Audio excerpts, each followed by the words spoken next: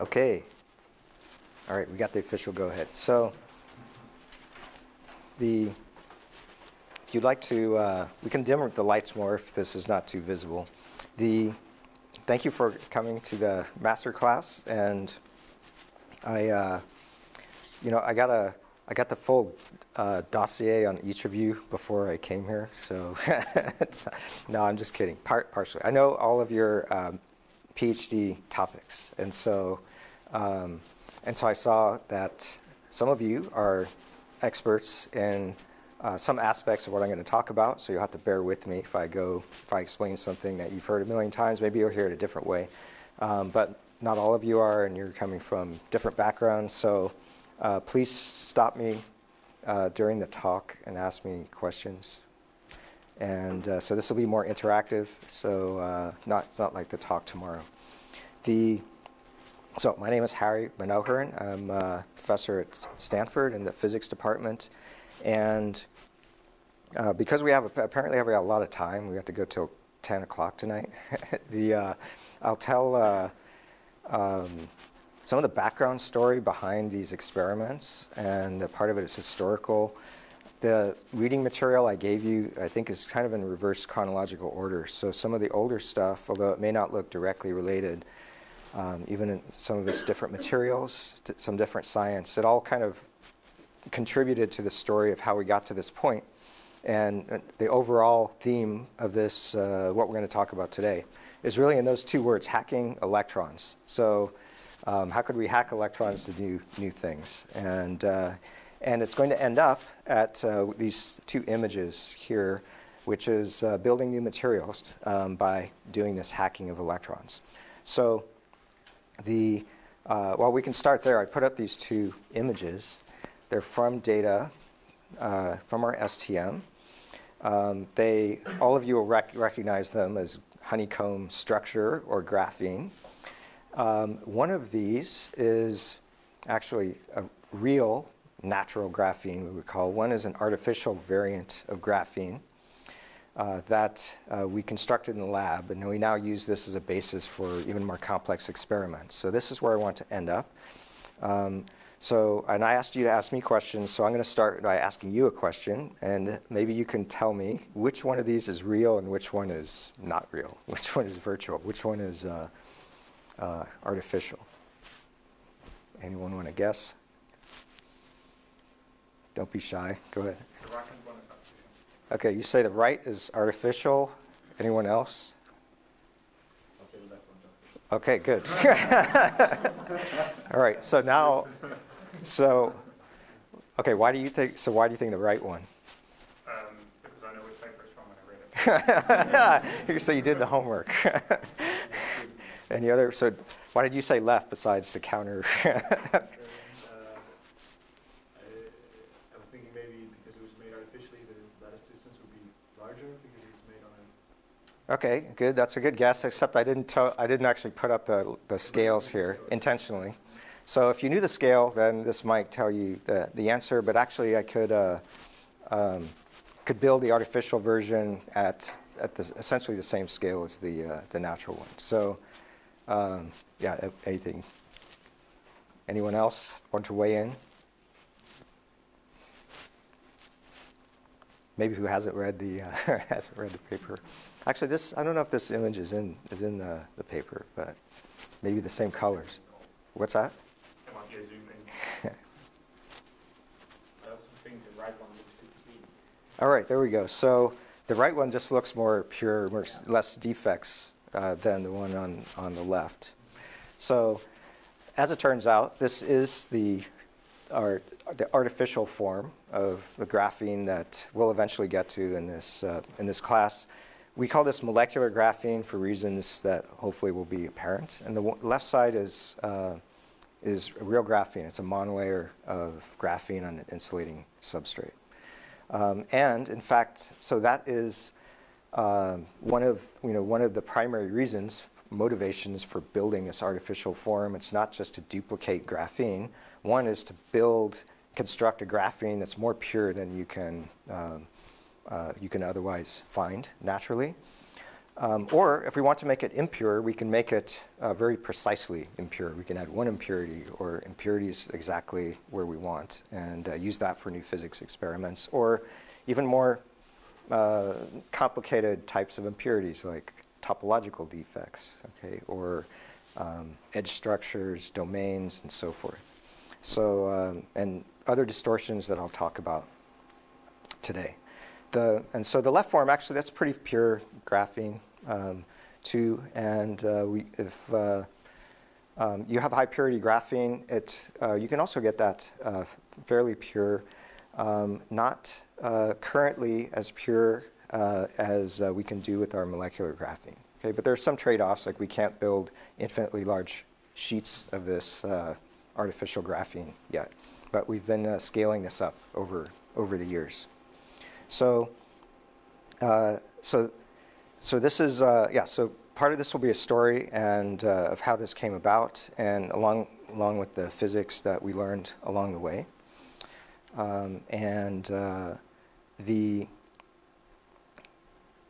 the reason, for example, we use molecules, we call this molecular graphene, is in part not driven by the fact that we like molecules. It was driven by the fact that as physicists, we're basically looking for just the easiest and best building blocks to realize this. And this came about for practical reasons, okay? All right, so for those of you who are familiar with this wave or process and investigations in nanotechnology, have all probably heard this next quote.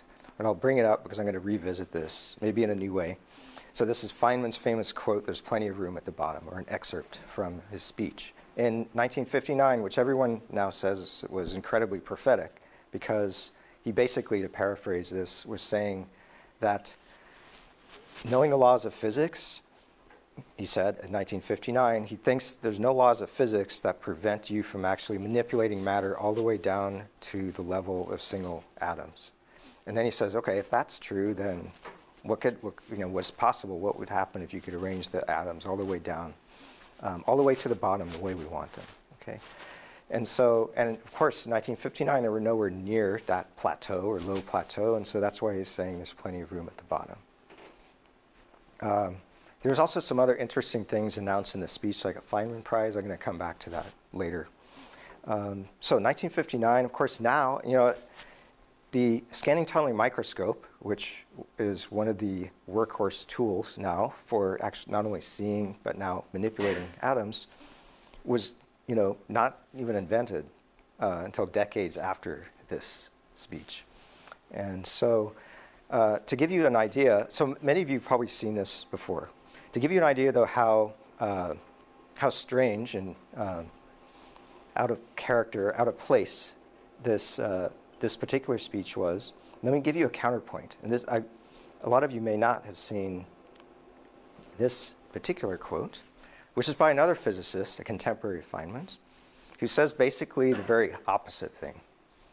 So this physicist says individual particle is not a well-defined entity doesn't have detectability, and we never experiment with just one electron or atom or small molecule, and if you do, this is going to entail some ridiculous consequences. So basically, it's a complete counterpoint to Feynman's quote. So now I'll ask you another question. Which physicist was this? Einstein? Okay, we got one vote for Einstein. I'll tell you at the end after we get some more. Dirac. Bohr.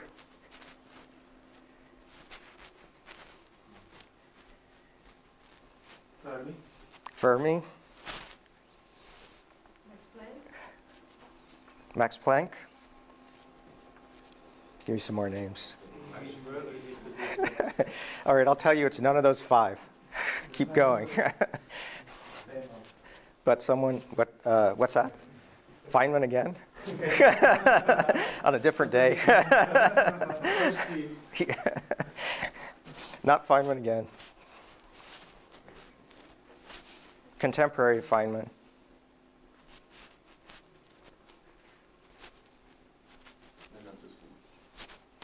What's that? Leonard Susskind? Leonard Susskind. Good guess, not Leonard. Heisenberg?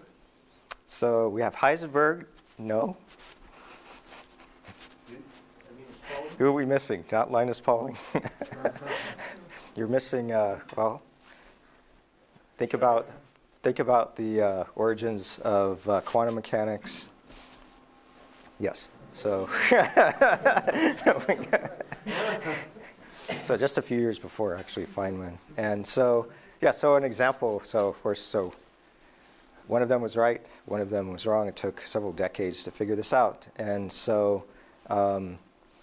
Another story that goes with this is that so we're experimentalists, right? So when my students calculate something or listen to a theorist, and if that result somehow indicates that something is probably not possible in the experiment, then I always just tell them, look, if there's if there's a chance, we have to weigh, like, what's the chance that this will work against, like, if you found something, how useful and revolutionary would that be?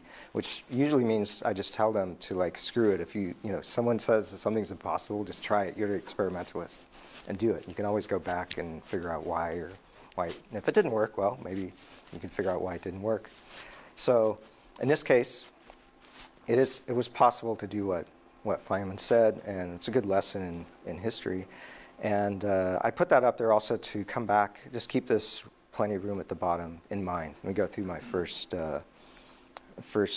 experiment here. Okay, so that instrument, scanning tunneling microscope, which many of you use, or have, and I think most of you have heard about, is here. I'm just diagrammed in a cartoon way with some I just want to get out of the way some of the types of data that we acquire, so we're all on the same page. So starting with this, we've got typically a surface. It's somehow, some part of it is conducting so that we can pass current through it from a tip that's some distance away, usually a few angstroms, separated by vacuum, which is the black part here.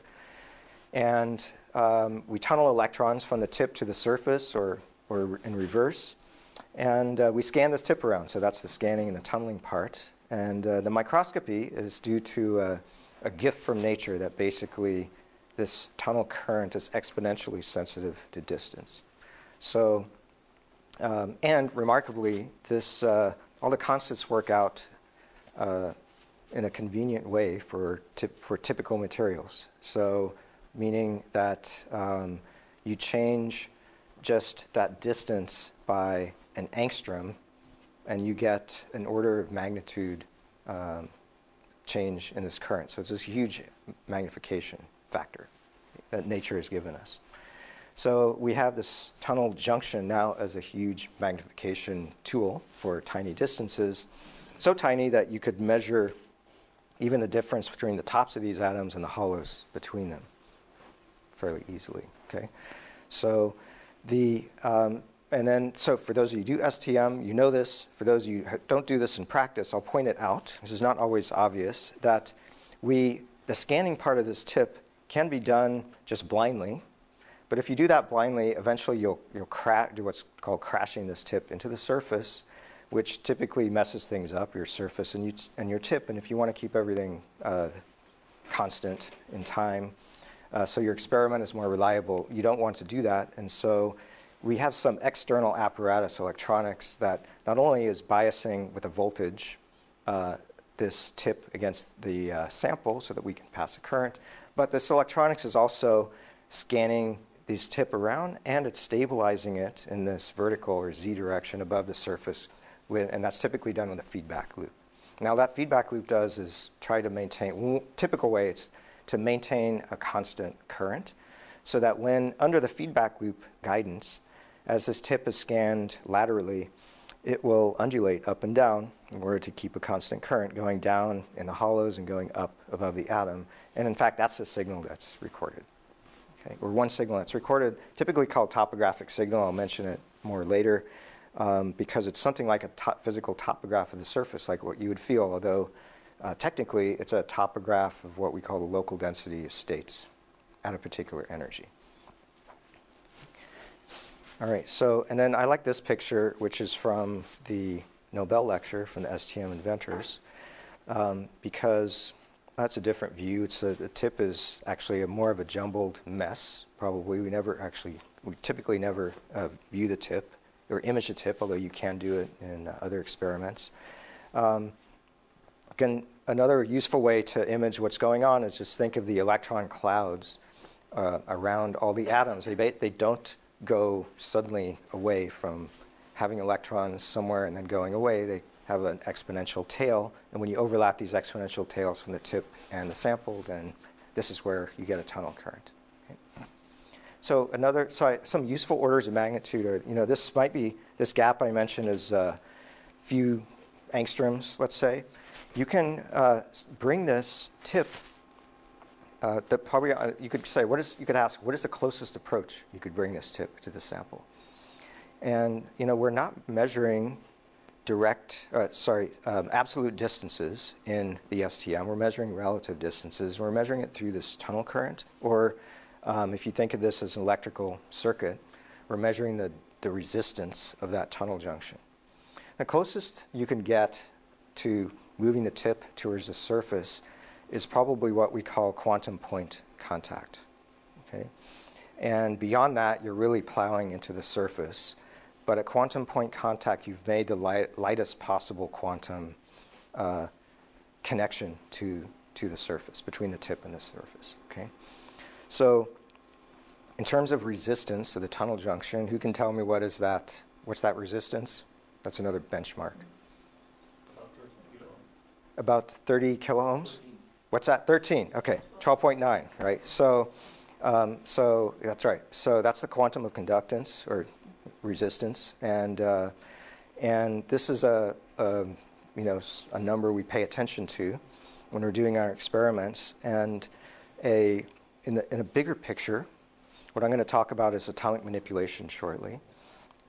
You can ask a question: why doesn't everyone do atomic manipulation if you have an STM? And the reason is because to do atomic manipulation, typically you need to get very close to quantum point contact in order to do the manipulation. And whereas typically to image, you can be very far from the sample. In terms of resistances, this could be mega ohms, or typically it's gigaohms. Okay, so orders of magnitude, a larger tunnel junction resistance. So if you're manipulating atoms, you're in point contact, you're that much closer to the surface. That means you're that much more sensitive to external vibrations and bad things happening that will crash your tip into the sample. Okay? And so that's basically the limiting factor of building large structures and looking at structures over long periods of time that you make with atomic manipulation. Yeah? Is resistance independent of whatever substrate you got on the bottom?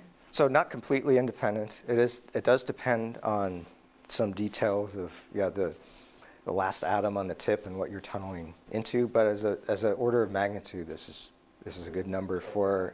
So an order of magnitude is a good number for typical metals. Yeah.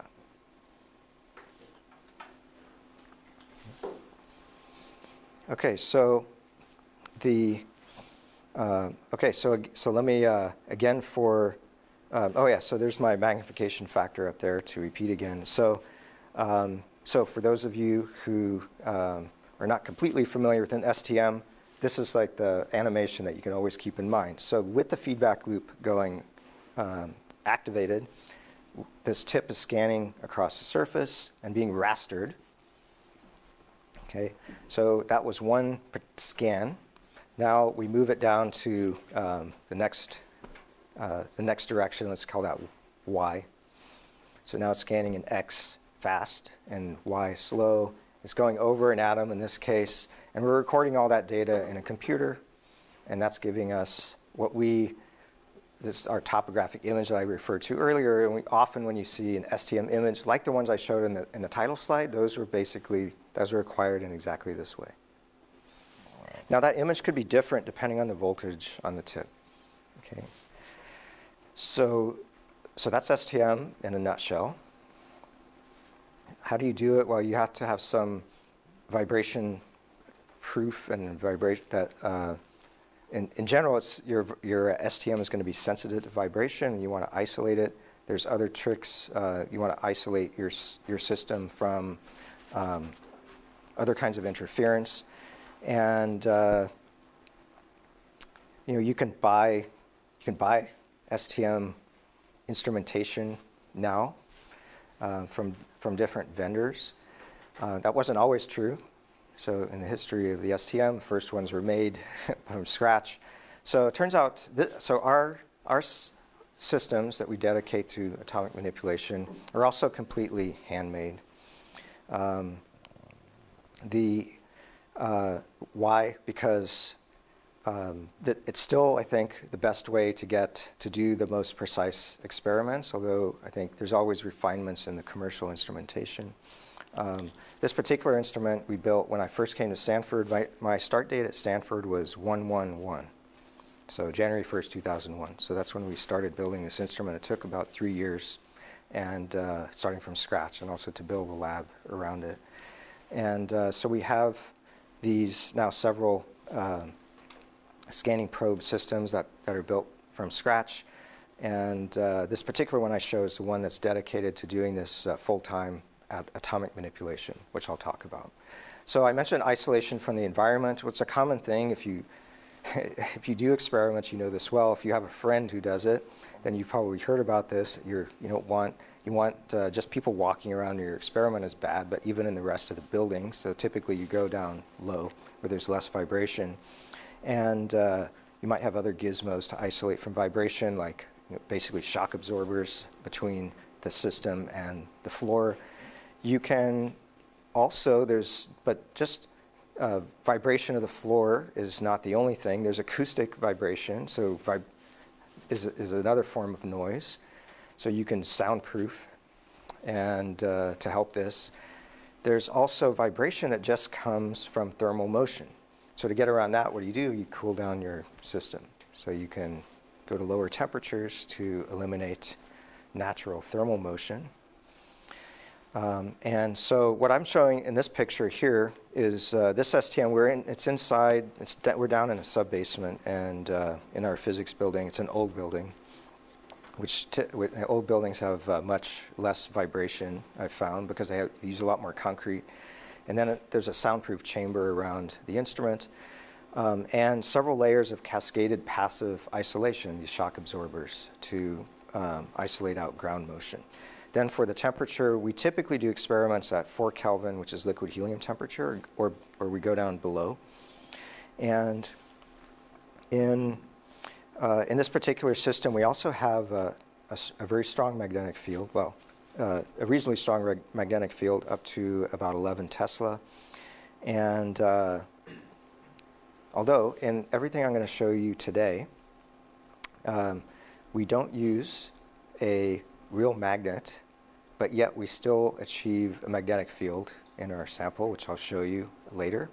A magnetic field that's 30 Tesla, or now we're up to 300 Tesla, but without a magnet. So how do we do that? That's part of the story today.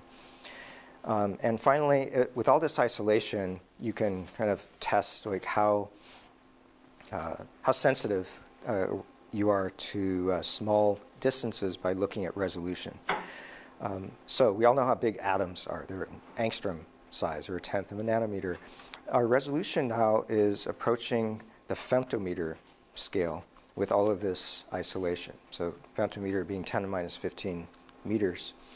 And so, of course, that's orders of magnitude smaller than an atom, and you can ask why, if we're looking ultimately at real materials, right, with grain size, granularity of atoms, or why do you need this very sensitive resolution? Because everything's made of atoms, right? Well, as I'll show you, and that's part of the title, hacking electrons, right? It's all about the electrons, and in fact, to see electrons, we don't see them as particles, we see them as waves, and we look at their wave functions. And so having very high resolution and spatially mapping out wave functions is the main utility of this high resolution, okay, in these quantum materials that we're looking at. All right, so here's another picture of just the guts of this particular STM. We have every scanning probe has some kind of coarse motors on it and some kind of fine motors. The coarse motors is to move your tip just within some reasonable distance of the sample you're trying to probe, and then the fine motors take over to do that scanning that I animated earlier. So we happen to do this. There's all kinds of designs for STMs. We happen to do this all with, so we do everything with piezos and electrostatics, and with capacitor clamps. So we use basically a sequence of capacitor clamps and large piezos to move this STM, which is sitting here. This is about 1 centimeter across. Move it around by millimeters. That's our coarse motion. And then we can lock it down with capacitor clamps, very solidly. And then we use some other piezos, which are pointed out here, X, Y, and Z, to do the fine motion, and that's the scanning I showed you. In this case, the sample is removed here. It sits vertically in this particular microscope, and so it's removed so you can see the rest. You can see the STM tip. So the tip is there sticking out where the sample would go. Okay, so this is we're going to talk about atomic manipulation, but before I go there, let me turn to first just the imaging. Okay, we'll start with imaging. So if you have a very fine resolution and stability, then of course this helps also with imaging. I mentioned the wave functions. They're actually visible in different ways in these different materials that I show up here. Okay, so this is just some collection of different materials. There's 2 superconductors in the middle. There's real graphene on the left, and on the left and the right is a very simple material, copper. It's a copper crystal with the 111 face, just at a small length scale and a larger length scale. And so that'll be this copper and these 2 images form some backbone of what I'll talk about today. This picture I really like because it's almost, you can consider this almost a textbook picture of wave-particle duality. You all know about from quantum mechanics. The wave-particle duality, why? Well, first of all, you see that there are some patterns here that don't look quite regular, the white. But if you stare at them for a while, they look almost wave-like in nature. And in fact, they are waves. They're electron waves, or the standing waves of 2-dimensional electrons sloshing around on the surface. So the electrons, at least the ones that are not localized, that are delocalized in this 2-dimensional surface state of this copper, we image as waves. But yet, underlying that is a regular lattice, and those are the copper atoms, which we image as particles. Why? Because they effectively have very large mass, because they're locked into a lattice with every other atom in this crystal. And so they're localized to atomic sites, okay, as well as the core electrons around each copper atom. So that's wave particle duality in one picture. The other part of this talk will be about then adding something extra to this, to these ingredients, and manipulating it to make new structures. Okay. All right, so let's talk about that now, the manipulation. So this slide is about it's kind of like reversing the second law of thermodynamics. So it's about decreasing entropy. This is a high entropy state, just throwing something down on the ground on your surface, and here's a low entropy state of the same materials. Okay? And starting with one of the first things that was done when atomic manipulation was invented by Don Eigler, which is graffiti. You've all seen of the atomic scale graffiti, right? The IBM logo spelled out in atoms. We've now moved beyond graffiti, although my first example will be actually an electron form of graffiti to set the stage for the rest. So I'll come back to that. But this first row here is basically a before image, and then an after image of various experiments that were done at these increasing length scales from here 25 angstroms to 150 angstroms, just to give you an idea of different kinds of structures and experiments. This number down at the bottom is the number of units, either atoms or molecules, that were assembled to make these ordered structures, these quantum structures. So starting from 5 up to 135, the materials I'll talk about at the end, these graphene materials, now they're way to the right on this axis. They're up to about over 1,000 atoms or molecules, say 1,200 maybe. So the other ingredients that you can see here are these electron waves. So these three are examples of what we call quantum corrals. Quantum dots, basically, what we put into the wall confines electrons to the interior, and you get almost textbook-like pictures of the solution to Schrodinger equation, particle in a box. Okay, for example, this is a circle, and what you can just read out directly with this STM, and these are tiny modulations in the signal, correspond, in this case, to great fidelity to Bessel functions, which is just the direct theoretical solution to the particle in a box problem for this particular geometry. This is an ellipse. These are more I think I'll say a little bit more about these in a minute. So these are all different experiments. Let me say, say a bit more about going from here to here. So what happens in between, and I'll talk a little bit about this manipulation process. Okay. All right, so here's filling in some more of the intervening steps. For very small structures, these are two examples. The first row is just putting 7 molecules together into a bigger kind of quantum dot. The surface state here and the electrons there are not so important for that. Here's one case of building a very small quantum corral. We call it an isospectral resonator. I'll say more about this in a minute. But I put this up here because I want you to keep in mind the sizes. Here, for example, this is a 100 angstrom image. But a useful number to ask is when we build these kind of corrals for the electrons is how many electrons are inside. So keep in mind, this is a surface state on the sample, and so there's a fixed density of 2-dimensional electrons, right? Number of electrons per area on the surface. So you can basically change the number of electrons that are held inside by changing the size of this quantum corral. And you can count them, okay? And so this particular one has 6 electrons inside. So keep that in mind when we go to the lattices I'll talk about, because it's a similar trick we do to change effectively the doping of these artificial materials we use. So, let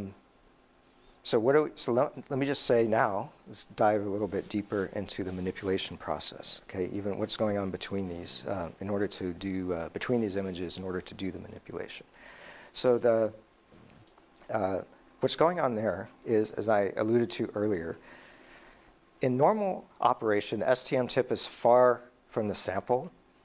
Why? Because, well, at least it's far enough away that it doesn't move anything around, because if you're just trying to image the sample, that's the first rule of imaging. You don't want to monkey around with what you're looking at. So you keep the tip as far away as possible so you're not moving anything around while you're imaging. To do manipulation, we want the opposite. And as I mentioned, this requires coming, for example, metals, almost to quantum point contact, to do what's diagrammed here. And this is generally what we're doing for a particular kind of manipulation we call the lateral manipulation. All right, so here's our tip. In general, let's say our target atom, or could be a molecule, is bound to the surface. The weaker the better. If it's a van der Waals bond, that's good. And then it is also, in general, has no interaction with the tip unless we bring the tip in close. And then we can have the same type of bond between the last atom on the tip and the thing we want to move. So in this case, the way I've drawn it, there's two competing forces, one vertical, or one wanting to pull this atom up onto the tip, and the other one wanting to keep it down on the surface. Remarkably, or perhaps surprisingly to you, we can go into this mode and then reliably keep this mode and move this atom by just balancing these forces and then moving the tip laterally, bringing the atom with it, with the tip, and then moving the tip away, and then the atom is in a new atomic location that we choose. We can do this very precisely. So you might think this is kind of an unstable situation, but you can, you can convince yourself it's not by making toys. In my lab, we have several models of this. You could have array of marbles and put another marble with a magnet in it. Put a magnet here on a tip and just try moving this ball around. The magnetic force now, attraction basically simulates this bond, and gravity simulate these bonds. And in fact, if you do this with your hand, well, you can mess it up, but there is basically a sweet spot, and you can access it with your hand and move this marble across the row. The array of other marbles on the table, and then pick up the tip, and then that atom stays in the new location. So it is possible, but you need to be careful. If you go in too close, you'll pick up this atom. That might not be a bad thing. Maybe that's what you wanted to do, and that's another type of manipulation we do, which is called vertical manipulation. There's maybe a third type of manipulation we do, which is sending current pulses through our target, and this tends to work for atoms that have high electric polarizability. So things like xenon atoms have a huge electron cloud around it, can be more easily polarized, and you can do vertical manipulation with this. So, so these are the types of manipulation. There was a question here. No, I was just going to ask if the surface forces are enough to hold it on so you can kind of pull it over. You just answered my question. Okay, so that makes sense. Yeah. So, so for doing this kind of lateral manipulation, we don't want to pick it up, but we need enough attractive force to do in order to balance the surface bonds. Okay, so now if this is a molecule, and we're going to come to the particular molecule I'll talk about that has a big role later is carbon monoxide. Then the situation looks like this that's shown in this animation. This animation has some real components to it. So this is obviously not something we directly image, but at least in the way this movie is shown. But let me just show you this. So the tip there is up in purple, and now it's coming in to essentially grab this molecule. And you might notice there's some jiggling of this molecule, which is actually real, and this happens in the experiment. It happens to a lesser extent for single species, like single atoms. Okay? And so that was basically the whole scheme. You come in, target to the target molecule, you come in, drag it to some new location, and pull up the tip. And we do this repeatedly with very high yield. Okay? We can usually find for a combination of ingredients, surface and add atoms or molecules on top, we can find the sweet spot, the right parameters to do this for a wide variety of materials. Okay. Yeah. How do you notice the jiggling in your experiment? So how do we notice the jiggling? Good question. We listen to it. So this is what we've learned after doing this for a long time is that every species sounds different. So yeah, let's keep the surface the same, put different species of atom, even just going one away in periodic table. Going from a gold atom to a silver atom, okay? They're both noble metals, but they will sound slightly different, okay? So every species sounds different. Why is this? As we move it. And what are we listening to? In this case, we're just listening to the same thing that is always being recorded. There's a tunnel current always flowing, even during this manipulation process. It's actually a larger current during that because our tip's closer in for the same voltage, right? And this is something like in the lab, you might be always sending to your oscilloscope and perhaps monitoring. What we've learned over time is that it's really valuable to sometimes just always listen to this, but with our ears, okay? So the one reason is that first it helps guide us in the manipulation process. So think of it this way. Our tip of the STM, it's basically normally functioning like our eyes. We're scanning to take imaging. That's how we image the surface, right?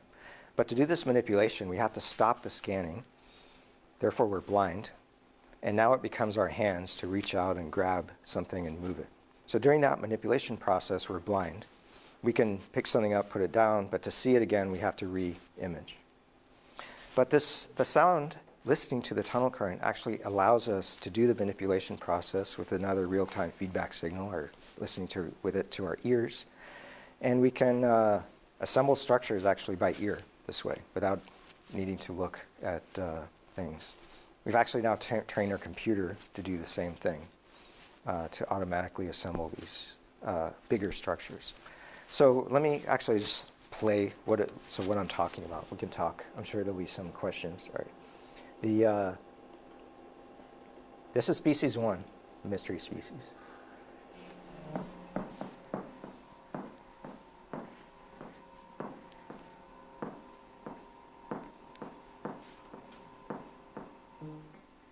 All right, so what did you hear? A bunch of clicks. Actually, one thing that's very important here is what you didn't hear. Because for a typical STM, this would not be possible. You would hear just a lot of white noise. So in order to be able to pick out that kind of modulation, you already have to have a very quiet system so that your noise level is really low, so you don't hear a large noise signal. And then what you do hear primarily is the sound of the manipulation. So the background sound is very low. There's like a bit of ringing, maybe if you listen carefully. That's always present in any STM, which comes from basically the resonant frequency of the STM itself. The smaller you make that, the STM, the higher that frequency is, and usually the better isolation you have. So we try to make we hand-made our microscope really small for that reason. But what you heard, hopefully, mostly is a bunch of clicks. And this is basically taking this species. Just think about what you do. Yeah, you have a flat array of marbles put into a lattice, and you roll another marble across it. What does it do? It clicks into each hollow into position. Okay, and that's exactly what that sound was. Before I tell you what that was, let me just give you a counter example here. Hopefully this sounds a lot different. That's not noise, that's real data. Okay, surface is the same, the species is different. Any guesses as to what these are?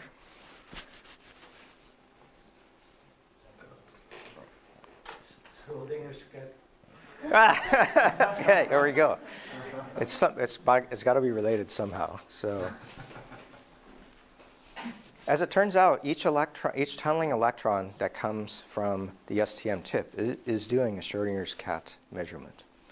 But for these currents, we're actually averaging out over all of those measurements and getting, the quantum average, the average over all those quantum experiments. So, any other guess? The noisier one, is it like? Is it simpler species further down the periodic table? Any guesses? It's, okay, one guess, a molecule. Which one?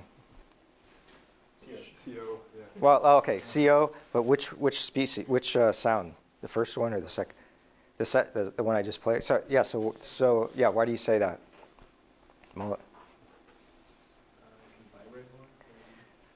Yeah, that's right. So I mean, someone asked a question about why the motion is right. So that vibration motion is a degree of freedom that a molecule has that an atom doesn't. Okay, an atom is basically, as you're sliding, it's making and breaking the bond it has to the surface, right? and that's the only thing that could jiggle. But a molecule in the junction can flip around, rotate, and you hear a different tenor because of that noise. Okay. Now there's like a rhythmic. There's basically for each one of these there's noise and then there's quiet regions, right? I think it's more obvious for this one. It's quiet and then it's maximally noisy and quiet again. And this is actually just telling you something directly about the bonding of this species and the surface. So the first one was just a copper atom, an individual copper atom on top of copper. And it was moving like this, so locking into the hollows of the surface underneath, and really with a clicking sound, just like the marble. And the second one was moving like this. It turns out, and it is a CO molecule, so it turns out that these CO molecules like to bond directly on top of the copper. And so where, now you heard quiet, you heard that CO molecule be really quiet, and you heard it be very noisy. So where's the noisy part? On top of the Okay, we hear it. So the noisy part on top, in the middle. What do you say? Yeah. So actually, it's when it's frustrated. When you try to force it to be in the middle, that black dot here, it's maximally noisy because it can't decide where to go, and you hear a lot more jiggling. It's quiet when it's perfectly happy on its preferred bonding site. Okay, and so imagine that. Imagine there's more you can push. You can push this further. If you can do this manipulation, then we can take entire images while manipulating the thing that we're building out of. And in this way, we get actually a view of the surface through this single atom. And you see exactly every place where it likes to sit on the surface. And so same with CO. And you can see even like we could add other structures. You could actually force these molecules on the sites they don't prefer by adding constraints on the surface and so forth. Okay, so this is an important kind of way of imaging surface, like seeing a world through the eye, the eye of a single atom. So there's some questions here. Yeah. Are those sounds real time? Okay, so the sounds are no processing and no frequency shifting, just taken direct, real time, and just sent into our lab stereo system and recorded. So a detail is actually the movement of those atoms and molecules, even that CO jiggling, is happening over all kinds of frequency scales, from milliseconds up to frequencies like terahertz. But since we're sending our signal directly and just listening to it, we only hear the human audio part of that up to 20 kilohertz or so.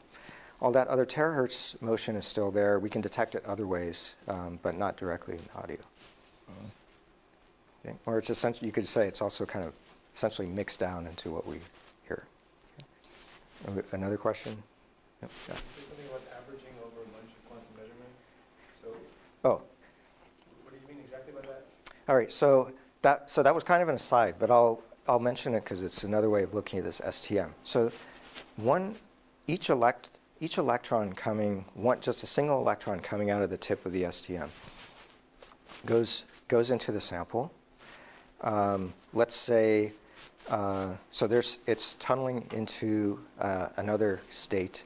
That state in general, the final state, could be a superposition state, and like a Schrodinger's cat, okay? And that electron has to choose or basically collapse this state. So each single electron is doing this, just tunneling. Now, if you had a superposition with some probability of two states and the electron has to choose one, then over time, the probability will just be the average, the coefficients out in front of the superposition. And so this is something we've explored in some other experiments. It's which I won't go into detail here, but it was one of I think it was the last paper I put in the reading about gating superpositions. So that there's like some explanation in there. Yeah. That's okay. Okay. All right. So Anything else in this? The sounds? Okay.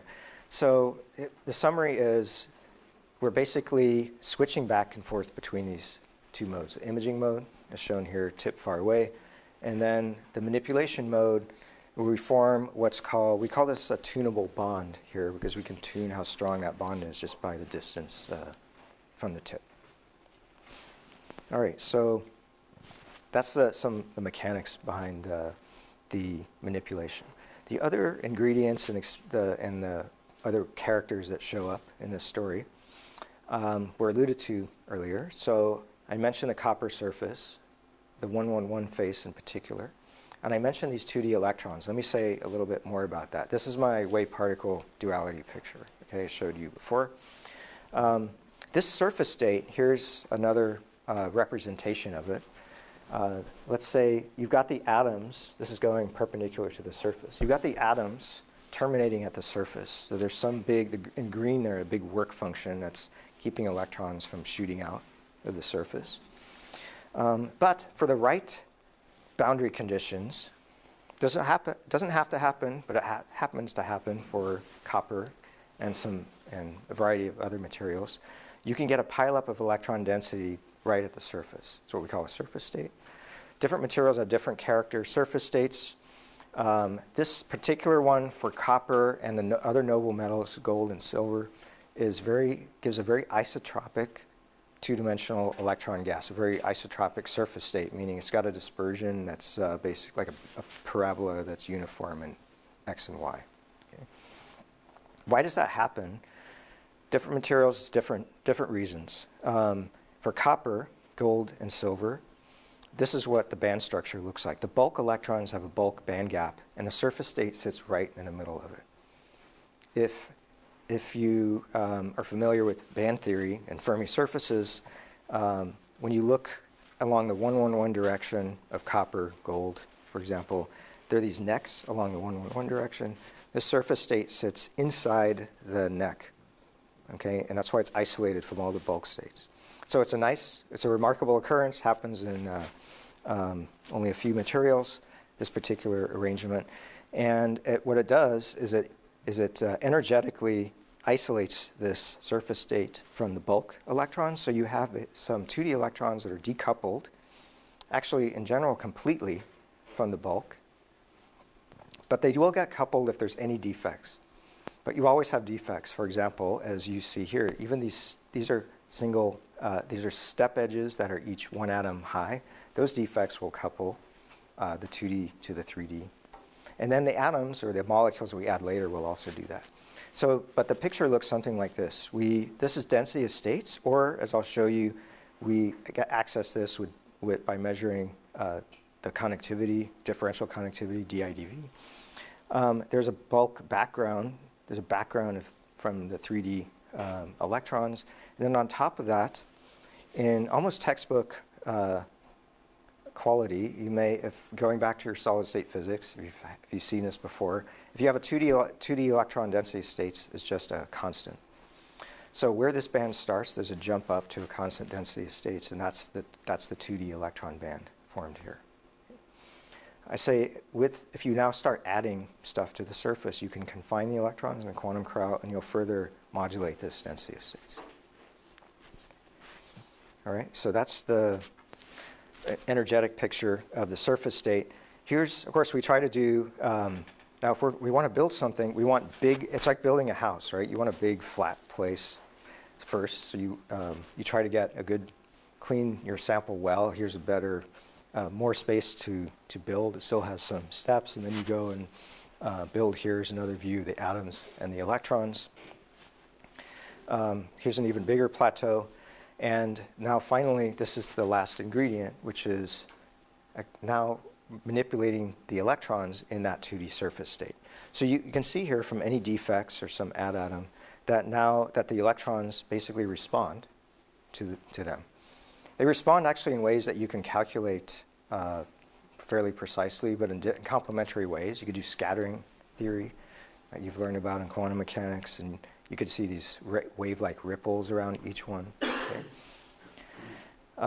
So we know that we can interact with the surface state electrons that way. So this is basically the key to now doing the hacking of these electrons. So what can we do?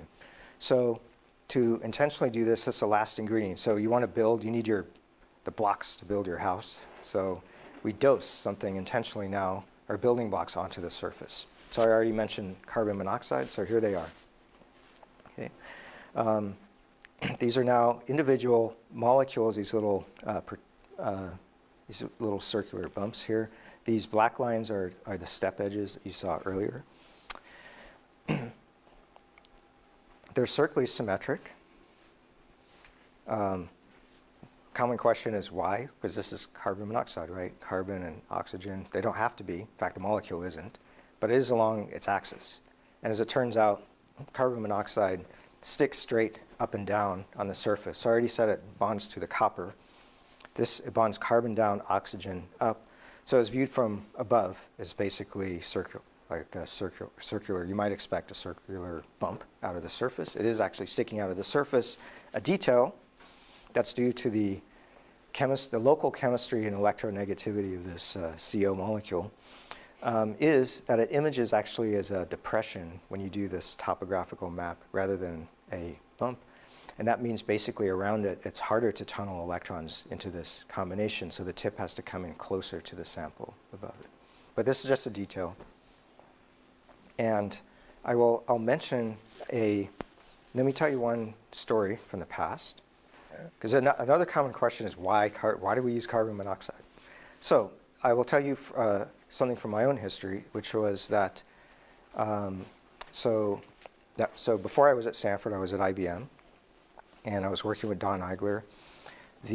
Or maybe a preface to that story is that my background as an undergrad, I did research in semiconductor physics. As a grad, I was interested in reduced dimensional systems after that. So for my PhD, I worked in two-dimensional electron gases in really clean semiconductors, gallium arsenide. So we did the growth of these, MBE, and also these low temperature measurements. The low temperature measurements, we're looking at very exotic states, like the quantum Hall effect, and even new particles, which you could synthesize or see in these 2D gases, like skyrmions and high magnetic field, or fractional charges, and so forth. So this has long been an interest of mine. Because we were doing transport measurements, something that left me very unfulfilled is that we were talking always about these exotic states that often had predictable spatial order, but yet we could never see them. We had to infer everything from a transport measurement. So that's why I got into imaging. And I went to IBM because they invented the STM, so I figured that's a good place to start. And I was also interested in the ultimate, vision of Feynman's dream. If we can actually manipulate materials, why not build new materials from scratch? And that's what we're doing now. So at IBM, while doing other experiments, we would often see, you always see some defect or crud on the sample that you don't want. And we often see what we just call them mystery defects. We don't know what they are. And we can only do some limited experiments if you don't know what it is to figure it out. But a common thing you can do, if you don't know what something is, you could try to intentionally guess what it is and dose more of it and see if it behaves the same way. So we ended up seeing these things that we used to call these good dips. Good dips. We didn't know what they were. And we said they're good dips because we realized that we could manipulate them really well. And actually, if we had enough of these good dips around, we could build little structures out of them. And we start to learn that this is like a really good building material. If only we could figure out what this thing was. So in between, more useful experiments, usually at that time, we were looking at magnetic atoms and other things, Kondo effect. In a downtime, maybe before we're going to warm up and fix something, we would just go down our list of candidates and hook up another doser and just dose another thing onto the sample and see, hey, is this the good dip? We'd get a bunch of crud on the sample and then see, does this behave just like the good dips? So we were like going through hydrogen, helium, common impurities, carbon monoxide, water. We got to carbon dioxide. We got to carbon monoxide, and bingo, that was it. So we figured out our good dips, and after that, we could start doing experiments on these good dips, building more complex structures. So that's the history of how we got into that. Once we knew it was CO, then we could go back to a vast literature that surface scientists had done a long time ago. Just surface scientists had put, you name it on all, you name it, dosing on all kinds of substrates, and they would do measurements of vibrational modes, coverage, and things like that. So once we knew it was CO, we could actually go back to that literature, read off other physical properties, and actually learn backwards, what these things should be doing. But no one had seen this, like, basically at the single molecule before. Yeah. Did you also have a bad dip? Yes, we have bad dips. Our bad dips on copper are sulfur, and because sulfur is the most common, most prevalent impurity in copper. The one that also looked black. And it's shallower. The bad dip is like half this. Yeah. Yeah, you cannot manipulate it. Yes, that's right. So we just try to get rid of them. Get rid of them by doing better sample prep. Okay, so historical note on that. That's how it started, and for us. And so back to the manipulation and the electrons. I mentioned quantum corrals. This is a picture of. I'm keeping my eye on the time because it's 8:45 is supposed to be the break time. So I will obey that. This is a process of assembling a more complicated quantum corral than those circles and ellipses I showed you.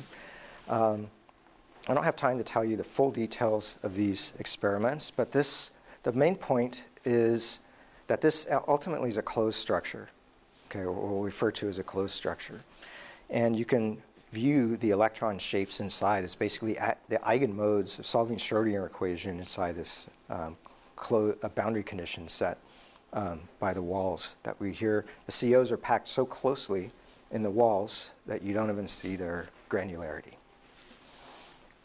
Okay, so here's some other pretty pictures of a more complicated structure. These are what we call these isospectral resonators, and maybe I'll show you this. I'll start with this picture. So these two actually have names. They were not named by us. These shapes are named by mathematical physicists Bilby and Hawk. And the experiment here, whose details I won't go into, but I'll just tell you the summary of what we found. But you can read about it in the paper that we put in the handout. The point of this experiment goes back to an old riddle in physics and a very famous paper, which you can all look up. And the name of this paper has got a cool title. The title of this paper is "Can You Hear the Shape of a Drum?" And so it was written by Mark Koch in the 60s, and it was asking a very simple question. Even Lorentz had worked on this problem. If you have a shape and you solve let's say a drum, something as simple as a drum, right? You can solve a partial differential equation, the wave equation, and you get a spectrum, right? And so a bunch of frequencies. And so Mark Koch was asking about the reverse of this. So if you had perfect pitch, you could hear all those frequencies. Could you tell me uniquely what is the shape? I play a drum behind my back, and you can hear all the frequencies. Can you tell me uniquely what is the shape of that drum? So can you hear the shape of a drum? And the answer is either yes or no. But it took almost 3 decades to actually answer that question. And it turns out there's an interesting history. It was first answered in 16 dimensions, and this is whittled down to 14. And in one dimension, a one-dimensional drum is what? It's a string. Can you hear the shape of a string? The answer is yes. It's just the length, and then you just have to listen to the fundamental. So then the question is, so that was known. 1 dimension was known. 16 was known. It was 2 took forever. Do you know what the answer is? Is it yes or no? Can you hear the shape of a drum?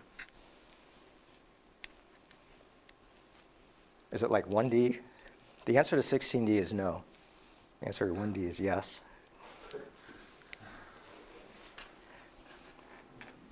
there'd be no reason why you might know one way or another unless you have followed the history. The answer is no. So 2D is like 16D. You cannot hear the shape of a two-dimensional drum. So there is some built-in ambiguity in the universe between, basically shape and sound, or shape and spectrum. And Bilby and Hawk came out of mathematical solutions, basically a paper folding method for making shapes onto which, if you solve the wave equation, you were guaranteed to have exactly the same frequencies. So yeah, so here, so that's just classically, was what Koch was talking about. You would hear all of the same eigen frequencies of a drum in those two shapes. So they would sound exactly the same. But even the overtones. But, sorry? Even the overtones are the same. Oh, the wave functions, right? That's what? No, so this is guaranteed for the entire spectrum. Okay. So they have Everything. It's remarkable.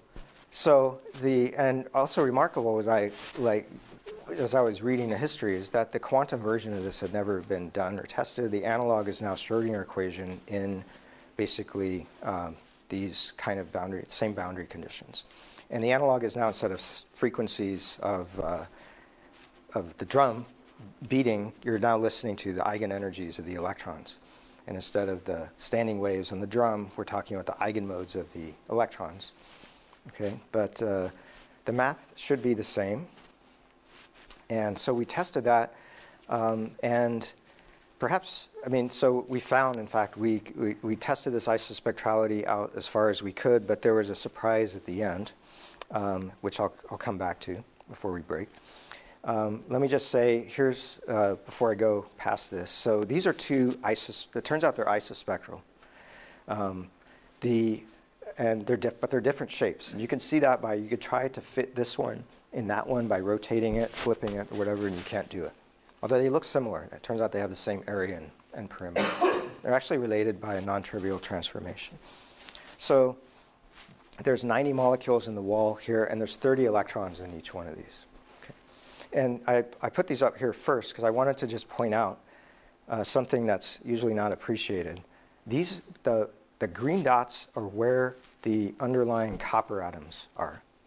Okay? So you can see they're much more closely spaced than, say, the wavelength of the 2D electrons inside. And this is like another important accident, as it turns out, for us for doing these molecular graphene experiments. Okay, and so these dotted lines, there's blue dots here between the red. Those are where the carbon monoxide molecules are, to give you the size scale. Okay. Okay, so I'll mention just the physics highlight of that. There's, and this is going back into the setup for molecular graphene, is that we're doing a lot of work on detecting quantum mechanical phase, which is something that's in principle hard to do. Why? Because in a nutshell, quantum mechanics rules say you never can measure the wave function, you only see probability, or the wave function squared. Okay? And so in the process, you've basically factored out, or you've lost the phase information, right? But we care about the phase because it determines everything, like the ground state of the system. Quantum information all depends on manipulating the phase. So we've been doing several experiments, and I put these experiments for that reason into the handout, these 3 papers, and they all fed into our later work. Okay, this first one in Science is about the isospectrality, and we've been doing measurements on Berry phase in these graphene structures. Let me show you a big picture of this. If I have a Hamiltonian, that's Schrodinger equation up there, and I'd have some quantum system, and I solve Schrodinger equation, and it has these energies. If I now squish this system around, it's going to shift all of those energies, right? So I change the geometry. These energies shift around. They could even cross. You could have accidental degeneracy. You could have anti-crossing too. Here's an accidental degeneracy, and we were able to use that in this paper on the quantum gating. in order to manipulate superposition phase. So that's one type of quantum phase that we got access to with the STM. We're able to also perturb around this to access a Berry phase. So another type of phase. This one is actually more profound, but less known. What if I started with two different shapes, A and B? So they're two different shapes, so they have different eigenstates, eigenlevels, right? And let's say I perturb A, so I squish it around, and it ends up as A prime. It's got that manifold of states. And let's say I squish B around, and I somehow magically arrange it so that the energy levels of this B prime exactly match A prime for all the energies. So you could say, so I could ask you, what happened? You could say, oh, you just distorted B in the same way you distorted A, and they ended up in the same shape. But it turns out that's not the only possible solution. Why? Because I told you the answer to, can you hear the shape of a drum? There's an ambiguity. So it's possible, in fact, that these two are not the same. And this is now a degeneracy of all of the energy levels. So this is actually a type of topological degeneracy in the state manifold. And it's actually a form of what's called supersymmetry, quantum mechanical supersymmetry. You've heard of supersymmetry. There's many papers. You can look at some of these early theory papers, like by Ed Whitman, on supersymmetric quantum mechanics. Basically, in a nutshell, supersymmetry in quantum mechanics is two different Hamiltonians that have the same solution, the same eigenvalue spectrum. Something very interesting happens when you can do that. It wasn't appreciated until we did this quantum drum measurement, and that was a big surprise to us. But that's what we wrote our science paper about, was that it allowed us to go from something like this, where you normally measure psi star psi, which doesn't have any phase information, but at the cost of just making an isospectral twin. So isospectral means has the same energy levels, and measuring that separately, we could combine that data and basically operate the STM as a phase measurement device as we scan across it. And this is actually from the real data. Okay, and so actually get access to the internal phase of the wave function. So that was the nutshell, or the final ending point of that, if you want to look at the paper. And this,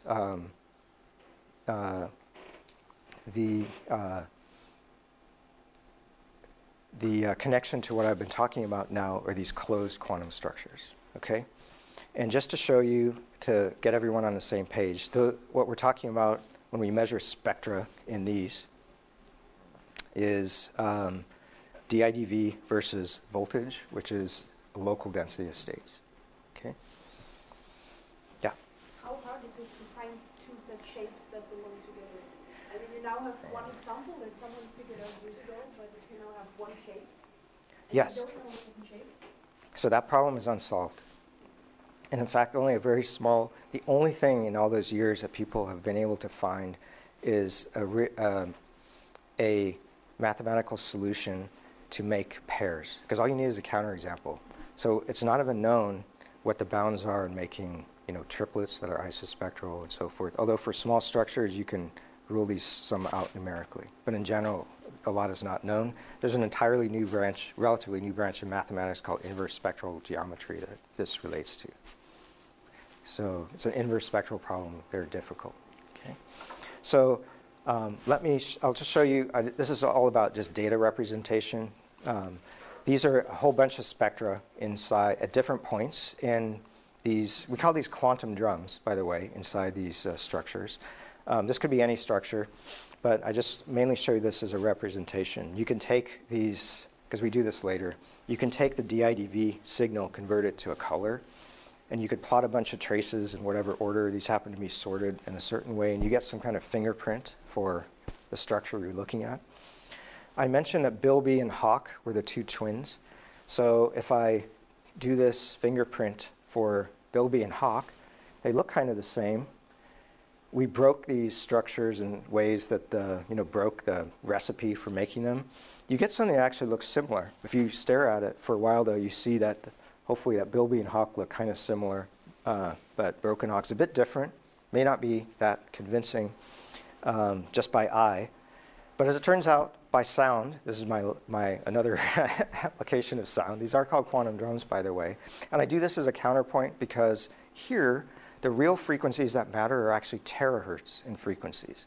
That's the time scale of electrons sloshing around inside these structures, just determined by the Fermi velocity and the size of the structure, okay, or the energy differences between the states. So in this case, we took the spectra, or the average spectrum, and we down-converted it to audible just by scaling it. 100 terahertz goes to 1 kilohertz. Otherwise, this is just basically the inverse Fourier transform of the average spectrum of each drum, quantum drum. And you can listen to this. That's bilby. That's hawk. Hopefully they sound. And that's broken hawk where you flip some parts of it. Actually, this has the same area and the same perimeter, but it doesn't follow the rules, and it's not isospectral. It's something that we can pick up in the data, but it's very obvious by listening to it. Okay, so this is like a more graphical representation of that. So we call this measuring quantum phase without interferometry, just using geometry. All right, so let's take a break. So we'll come back. All right, so we just talked about closed quantum structures, and I want to make a quick detour toward some open quantum structures. One particular example goes back to Feynman's speech at the beginning, and then finish with molecular graphene. So here's a movie to get us started. So this is carbon monoxide molecules on copper. Okay, same system we've been talking about. Assembling a quantum corral, but what I want you to look at is this transition as we go from an open structure to a closed structure. What happens as we start to fill in these walls? You see basically more confinement, and this is reversing now. You see that structure inside go away as the electrons leak out, okay, outside. Okay, so what about these open structures? This is an experiment we call quantum electron holography. And the inspiration was partly from optics, but it was also partly from appreciation of the possibilities of these open quantum structures. So this is the motivation here in a graphical way, presented in a graphical way. So you all know familiar with museum demonstrations or physics lab demonstrations of holography. With lasers, typically, you can capture a three-dimensional object, usually with a reference beam, and encode it in a very dense way into a two-dimensional foil, which we call a hologram. Okay, so somehow all that rich three-dimensional data is converted to a much higher information density in 2 dimensions. And you can reproduce then, you take this hologram and you re-illuminate it with classical light, photons, and you will reproject the original object that you see. It's 3-dimensional. So you go from 2 to 3D. So the idea here behind our experiment was to actually design some kind of 3-dimensional object into the electrons, or the electron density of states, okay, by making a 2-dimensional electronic hologram. Our 3 dimensions will be X, Y, and energy. This is kind of looks like a haphazard thing that we're projecting there. We call that our electronic object, okay? And our hologram now is going to be a really small hologram. It's going to be this area of a sample, which is devoid of any defects. Actually, that's where we're going to read out the hologram. The actual hologram is the analogy of this thing that looks like something undecipherable compared to this cat, is basically going to be a very precise collection of carbon monoxide molecules. Okay, so in principle, we figured we could make any three-dimensional electronic object and basically encode that into electrons. But another thing that also I was interested in was going back to Feynman's challenge. There was seeing how much information could we store. Was there some kind of density limit? How much could we store in information can we store in these holograms? How far can we push that density? Or how much room is there at the bottom in that sense? So to make a recognizable object, we chose letters because you can immediately see these by eye, but we could have chosen any combination of bits, okay? So we took what we call a page of information. We broke it down into bits, 0 or 1. So they're just black and white here in this template. And to figure out what the hologram should be, we have to do another inverse problem. So we know what we want, and now we have some constraint. Like where do we put these molecules? So that when they're hit, they're illuminated by the electrons. And now we have electrons at all different energies according to where they are, in the band structure. So we have some other degrees of freedom here. So they have different wavelengths, right, depending on the energy. Let's say you illuminate it then at some particular wavelength of electrons, then, where do we put the molecules to get an S? To solve this, if you do the combinatorics, even let's say you restrict yourself to 50 molecules, there are all those sites in green. You have some huge number of combinations to go through, which you'll never fully exhaust in some calculation. So we can approximate, get as close as we care about by doing various kind of computer algorithms. This particular one is simulated annealing, which gave us this particular result. There could be other almost degenerate arrangements that do just as well. And here's the realization of that hologram now made with these molecules. And that's the readout area. So remember, our simulation said we should see an S there, but it doesn't look like there's an S there. But remember, we have a degree of freedom of changing the voltage with the wavelength. So let's go from 5 millivolts to just tweak this slightly to minus 30 millivolts. And then bingo, we've got an S. Okay. So we, just like reading out the levels of an atom, we're reading out now an energy level or an eigenfunction that happens to be shaped like an S, because that's how we encoded it. So we shaped the wave function as an S. And I'll say a little bit later, more numerically, how many electrons we're actually manipulating here and how many bits. So there's the S. There is a way to see this better is to take what's called a spectral map. So now we measure, that previous thing was a topograph. This is a spectral map just at the ideal energy to read out that S. So it's measuring DIDV. We see a nice S. Okay, and here's one way of seeing the bits. So we encoded this into basically, I think it was 8 by 12 array of bits. That was our design, and this is what we read out. So we read out here an S with very high fidelity. Okay, so that's a test of what we encoded. So now the one reason to do holography is to do volumetric storage. This is one step towards that. We put 2 letters. It's just a more complicated pattern. It has more bits in it. That works. And the S and U, this is for our university. And so I told you I'd get back to graffiti. So this is now graffiti with electrons, but with a purpose for looking at information density. So here we retrieved what we encoded. But now for the kind of the killer app for this, the real holography, is taking these 2 pages of information, but stacking them in this 3D object. So they're both basically stored in the same volume of space, okay, or the same area on the sample. So here's a topograph of this newly encoded hologram.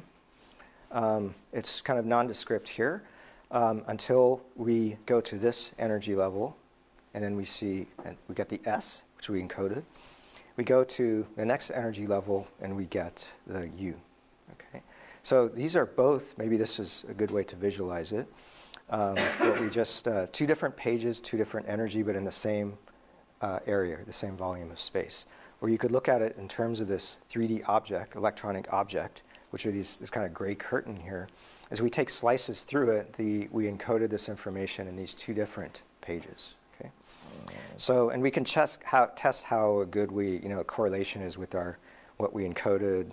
That's what's shown over here. It's good correlation, and you can see in this movie we read out basically all these different pages how this object, 3D object, like basically materializes into these two pages that we encoded, the S and the U.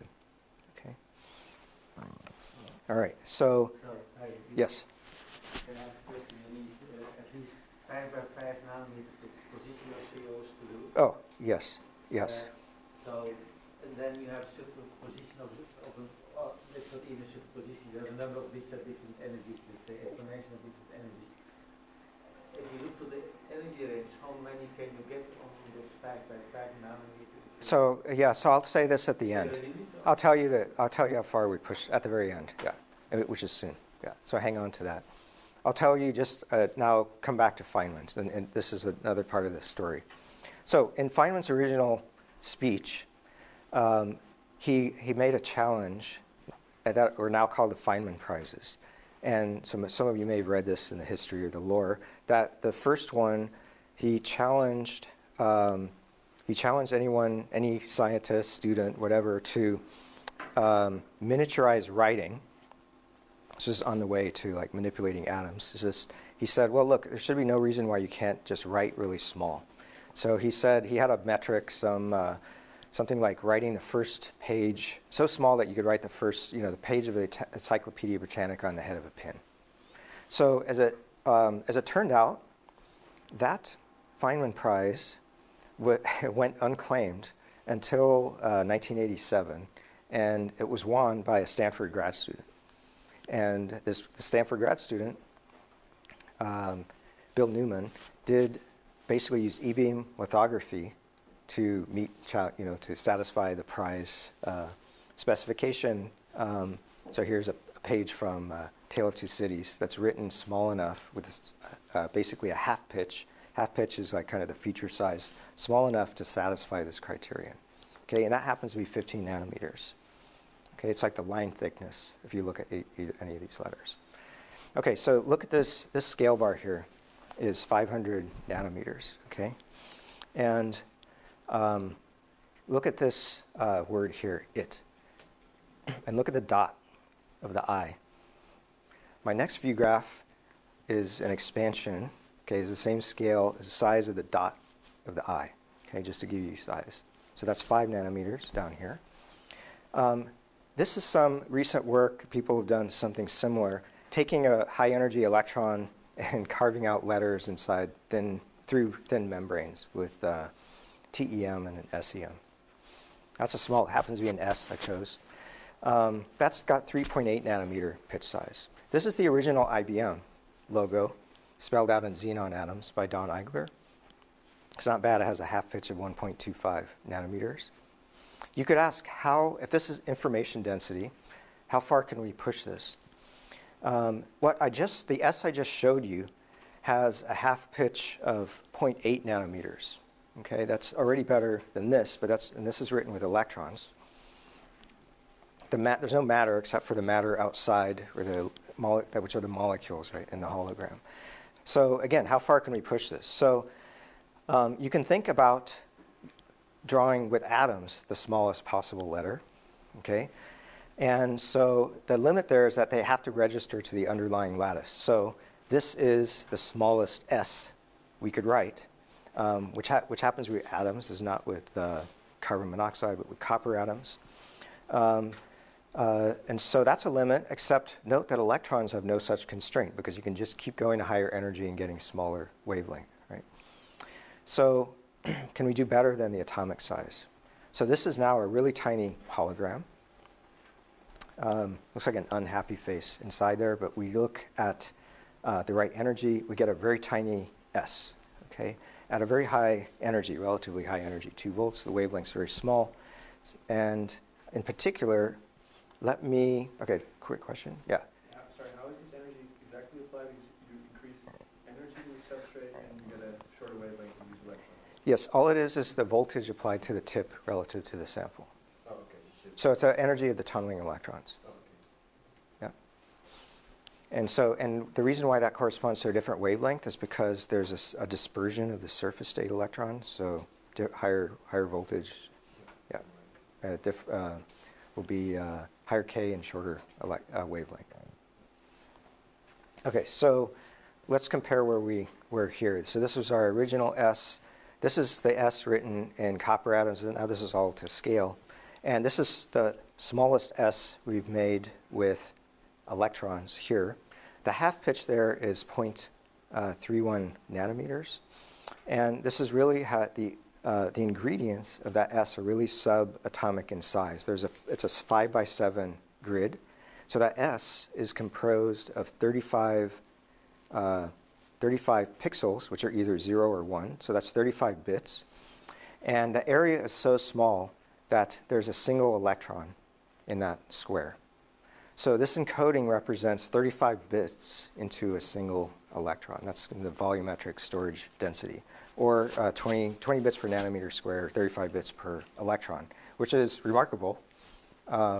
And we think we could push it further, but that's how far we pushed it in this experiment. So yes. Okay, this is not actually counting, as a caveat, is not counting the area needed to make the hologram. It's asking a more, I would say, fundamental question. Just looking at what's inside forgetting how the electron wave function gets shaped.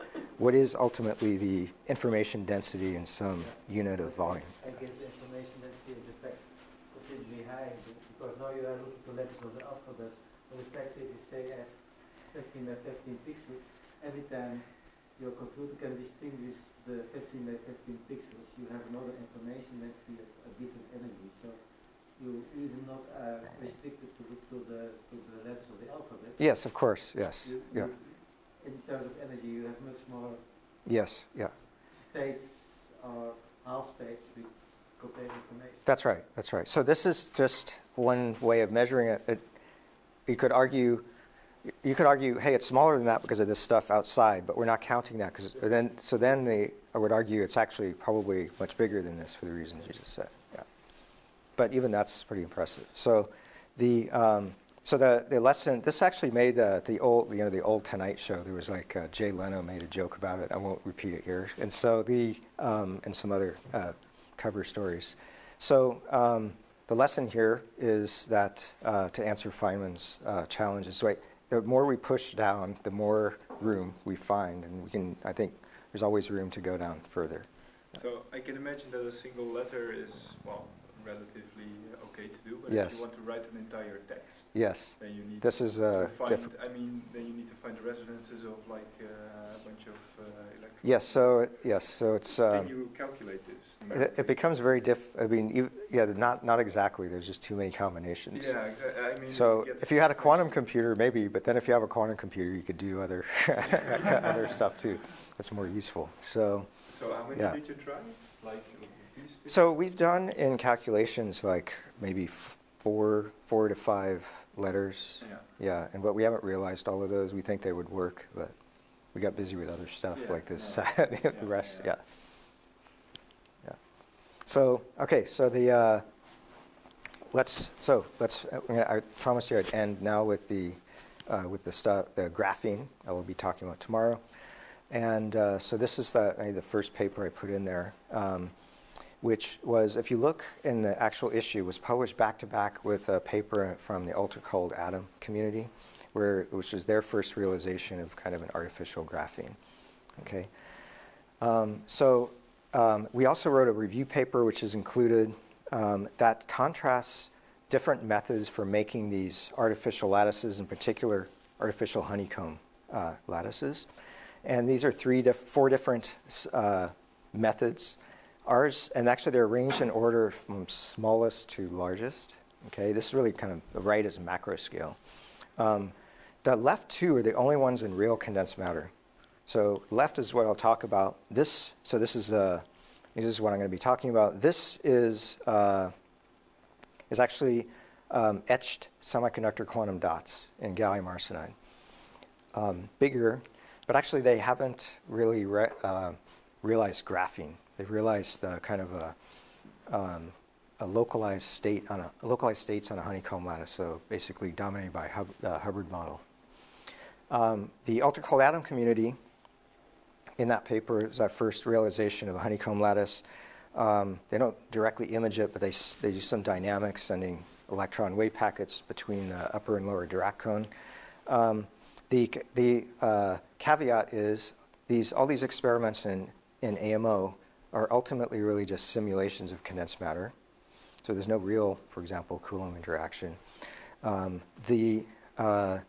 In contrast, basically, these are experiment, and also the semiconductor one. Real materials have real Coulomb interactions, and or other. I mean, you could even say they're not really artificial materials because they're actually just a superset of real materials. All right, so I wanted to point out another thing. Why did everyone start working on these honeycomb lattices? Well, of course, there was excitement over graphene, but it turns out honeycomb lattices are have a lot of very interesting properties. Textbook, this Dirac cones. They're very symmetric, have interesting symmetries. They're very simple Hamiltonian to solve. It's like a textbook problem. There's all kinds of applications for honeycomb lattices that have been pointed out.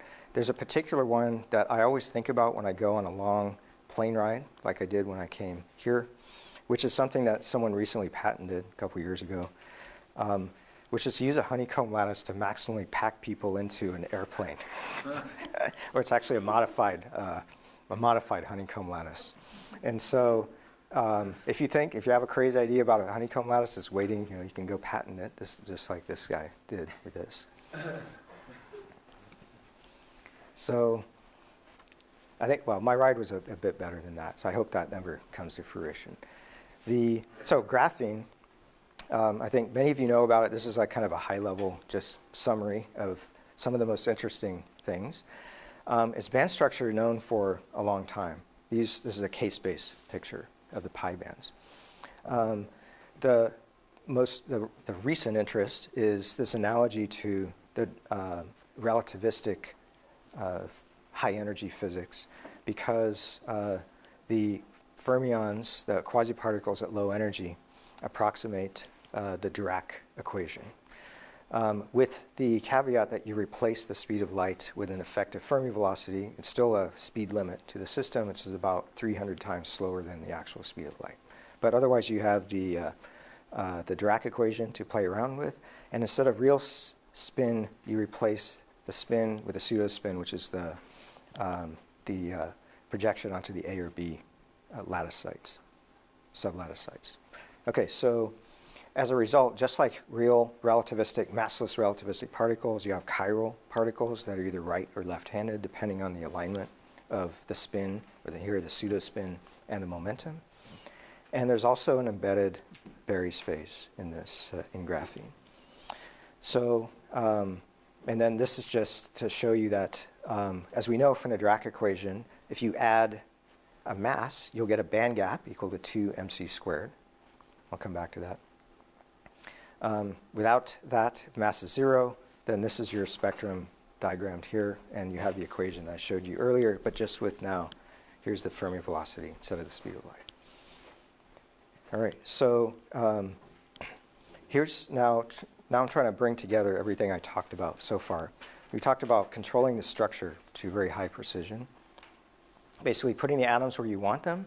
Here we're going to use those atoms to sculpt out a potential. Okay, in some ways very similar to the holography experiment I just showed you.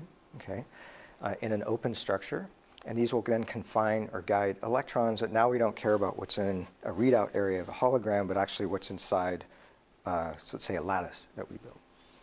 And then we want to control the phase. That's why I spent time talking about different kinds of phase.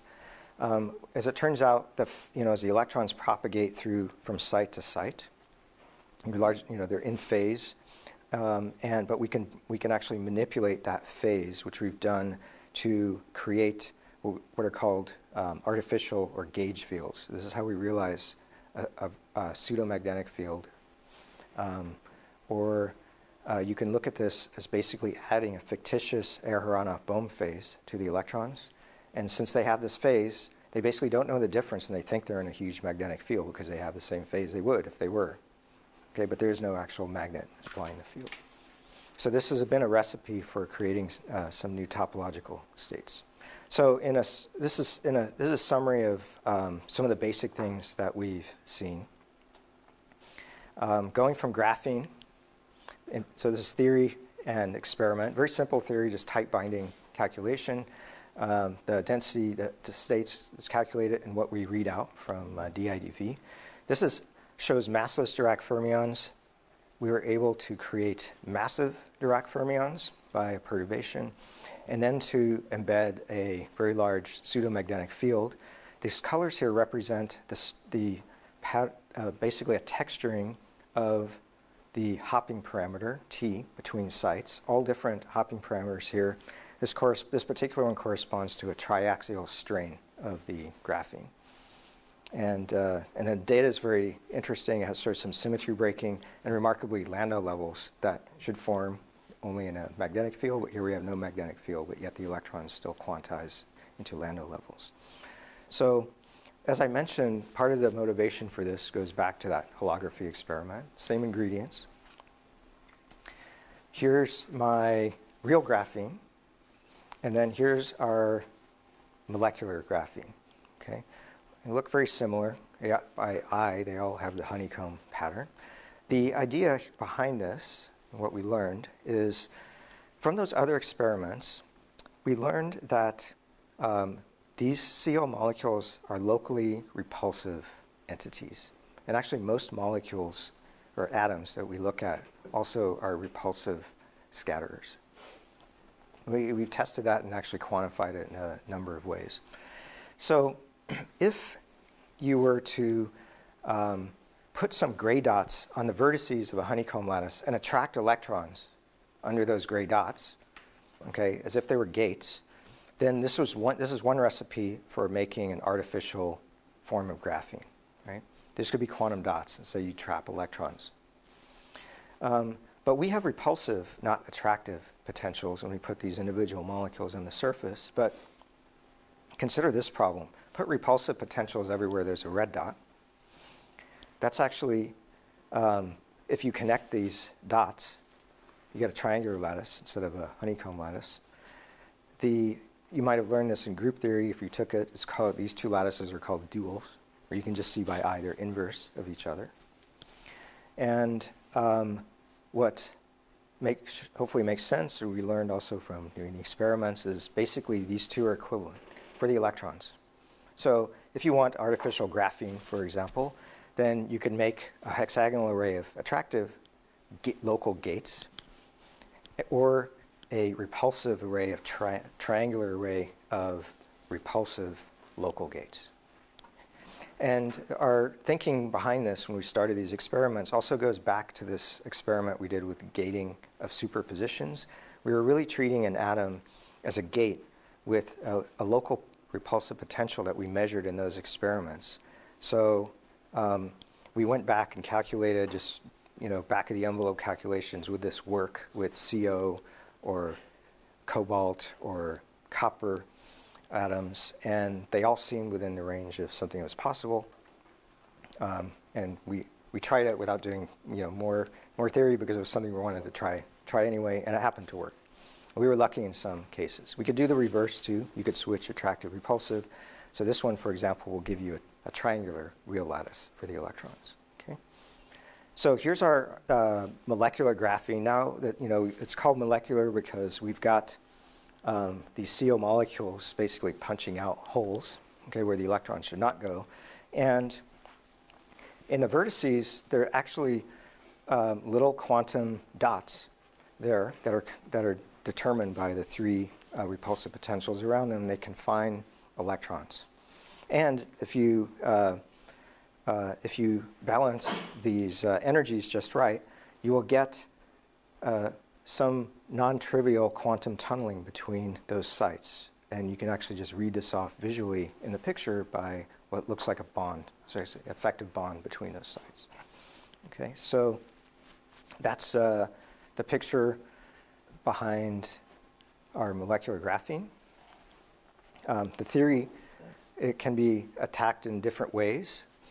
One way is to do a perturbation theory expansion of putting, starting with, this is another textbook quantum problem. You start with what's called the empty lattice. So you put in all the symmetries with no potential. So you wrap all the bands around into the right Brillouin zone, and you get what's shown here. Okay, so that's an empty lattice. And then you do a perturbation calculation by slowly increasing these voltages in the center, make them repulsive. You increase the potential there. And you will see, as I ramp up this potential, for some range of the potential, you will split off that third band and get these two crossing bands. And as it turns out, so many of you might recognize this, it's a textbook picture of the band structure of graphene. So the crossing point is the Dirac point. These two flat areas here give you the Van Hove singularities. Okay? And you saw there's some range where this works. There's actually a range where it will not work. And as it turns out, our preferred method of manipulation, CO molecules on copper, the local voltage of repulsive voltage of a CO and its size just happened to work out. And so we're in that range. It didn't have to be, but it worked out. And also the wavelength of Fermi wavelength of copper was also conducive to these experiments. So some of the history. So we started working on that. We were working on this for like 3 years. This is another interesting story. This is something maybe in 2008 I had put into a research proposal to make this artificial graphene by doing this kind of manipulation. And so that idea was soundly rejected by everyone who reviewed the proposal. So I never got any funding. So, but we did the experiment anyway, and it worked. We knew it worked right, as soon as we started doing it. But we worked 3 more years to build up a library of experiments, and around somewhere in the middle of that, Louis' group came out with a theory of something similar. He was thinking of taking a 2-dimensional electron gas and putting physical gates on it that were attractive in a honeycomb pattern, like the first thing I showed. And he showed numerically, with perturbation theory, that for 2D, with using the parameters for gallium arsenide, that the calculated density of states and the band structure corresponds with good fidelity to graphene. So that was encouraging. Although these parameters are all for gallium arsenide, you can see things are remapped to smaller energy scales than graphene. But it also led us to look at beyond tight binding and look at this perturbation theory. And later what we did was we made a mapping between tight binding and this so-called nearly free electron model, or the perturbation theory. So often with tight binding you want to think of a hopping parameter. But for a real system, you might know band structure parameters like the effective mass of the 2D electrons. And so this allowed us to make a mapping between these. This is all in the supplement of this paper if you want more details. Paco Guinea, a theorist, helped us work out a lot of this. And this is the 2x2 Hamiltonian, Dirac Hamiltonian, in terms of the band parameters, for example.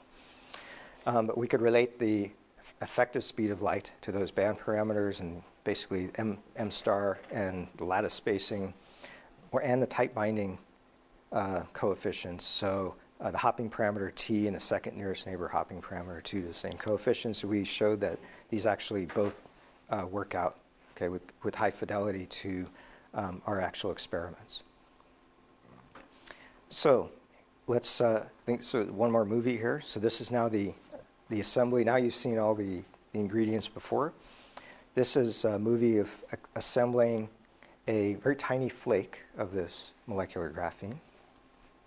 Okay, and it looks like graphene, right? And it has some kind of edge structure too. Another view of this is from a calculation. This is actually a complementary calculation. This is using scattering theory. So we calculate where this is basically the yellow is the density of states. It goes from something that has very little structure outside to this honeycomb lattice inside. Those are the molecules depicted inside, which we're moving around. Here's another way of understanding how electrons flow through this. They go, before they they go through the surface state, they're just going straight through until they hit this lattice. So outside they have a mass given to them by the parabolic dispersion of electrons out here. But magically, when they enter this lattice, it's as if they lose their mass. They become these massless Dirac fermions. They pick up in this new Dirac band structure. And this particular trace here is a calculation of just one quasi-particle trajectory of an electron going in, entering the lattice. It bounces around within a plaquette here, and then escapes. So this would be a tunneling event coming out. And this density of states you can look at as a superposition of all those different quasi-classical trajectories. All right, so the test, though, is not whether this thing looks like graphene, but is it electronically graphene? And the way to test that is to look at the spectrum. And the short answer is yes, it is graphene, at least according to the spectrum. In fact, in many ways, we look at real graphene. In many ways, this looks better than real graphene when you look at this spectrum, because real graphene has some other anomalies. Now, and so anyway, the signatures here, as we see this dip here, which is at the Dirac point, the two Van Hove singularities. You can even read off the type binding parameters just by looking at that, like where EM is marked. That basically gives you the approximate value of T. So it's 100 millivolts. You can refine these values by doing a fit. It's just type binding fit, so you get all those parameters coming out, including the Fermi velocity. And that gave us confidence in this, and that we're actually forming these Dirac cones. That's from the data, the corresponding Dirac cone. And another test of this is graphene property, is to tunnel into each site, subsite A and B, and look at how the density of states changes with energy. Close to the Dirac point, this is a prediction, from the Dirac equation, the density of states has to vanish linearly. And the slope of that vanishing will give the Fermi velocity, or the effective speed of light. So, as I mentioned before, this one sublattice site, let's say A, we assign a pseudospin, I'll call it spin up. We get a linear density of states. So this is now, forget these signs, but this is density of states measured versus energy, and fit to a straight line. And then on the other sublattice, another straight line. These signs, this axis just flips that around so you can see this as a cross. They both give the same slope, and that's a direct readout of the Fermi velocity. And that agrees with the type binding model, which is further corroboration. Okay, another interesting check is if you build the dual of this lattice, a triangular lattice, which is, remember, a hexagonal lattice of the carbon monoxide molecules, then you don't see Dirac physics. In fact, you see what matches a type binding calculation of a triangular lattice. Okay. So